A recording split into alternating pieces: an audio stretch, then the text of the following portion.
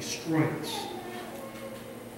There's no other storm left that can ruin our lives or destroy us completely. Storms may hurt us. They may cause us angst and worry and pain and uncertainty and loneliness, but they will not destroy us. Jesus has destroyed that storm for us.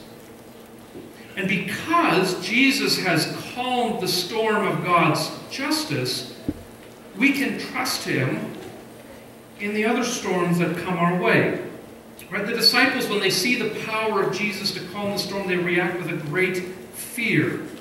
Because they know that Jesus is going to allow them to face these great and terrible storms. How can they trust him? Well, John, in his letter to the churches, he says that the cure, the antidote for the fear the disciples experienced, the fear we may have, the uncertainty of trusting in Jesus, the antidote for that fear is perfect love. Perfect love. What is that love? It's the love of the cross, isn't it? It's the love that lays down its life for another. It's that perfect love and knowing and saying, well, let me say it this way. When we cry out to Jesus, you don't care about what's happening to us. Jesus answers that with the cross. He says, you have no idea how much I do care for you and how much I do love you and the lengths that I will go through to save your life and to preserve you. That's the perfect love that gives us the assurance and the security to not be afraid, to trust in him wholly and completely. Jesus answers our uncertainty and our fear with the cross. Now, some of you know the story of a man named Horatio Spafford. The name is probably not familiar. You may know the story anyways, or at least, well, that was it. Horatio Spafford and his family lived in the United States, but they decided to move back to England in about the 19th century. And Horatio Spafford himself had some work he needed to do yet in the United States. And so he sent his family on ahead of them to find a home and get settled in and that sort of thing.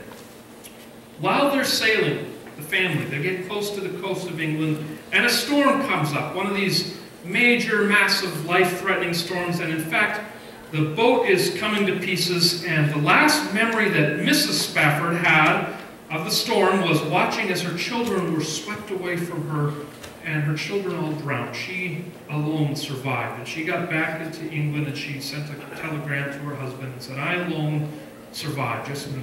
The rest were lost. Now, Horatio Spafford immediately got on the next boat to be with his wife and to grieve the loss of their children.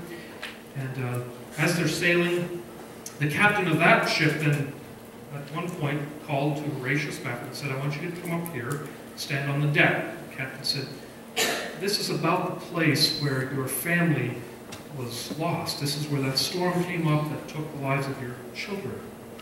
And so that was a grieving experience for him, a painful experience. And after he stood on the deck where his family had been taken from him, he went back to his stateroom on the boat and he wrote a song. A song we're going to sing actually in just a couple minutes.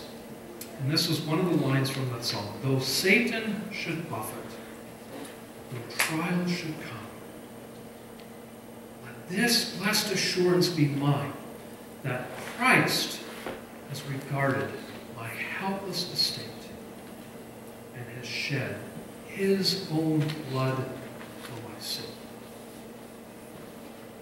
That's the hope that we have. That's how we can be convinced that God will never leave us, because he shed his blood for us. And we're coming to the Lord's table in just a few moments.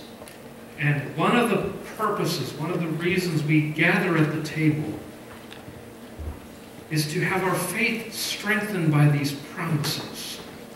By the promise that God is always with us. The promise that God has paid the ultimate price to be with us, to be present with us.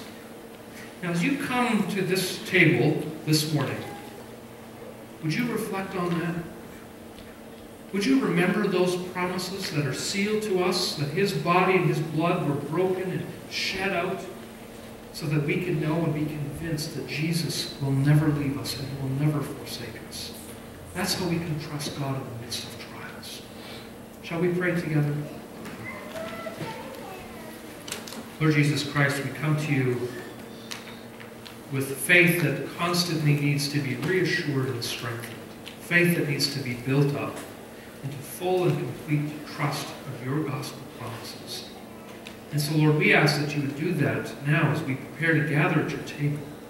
Use this to remind us of your promises, your love, the perfect love that drives out all fear. In Jesus' name we pray. Amen.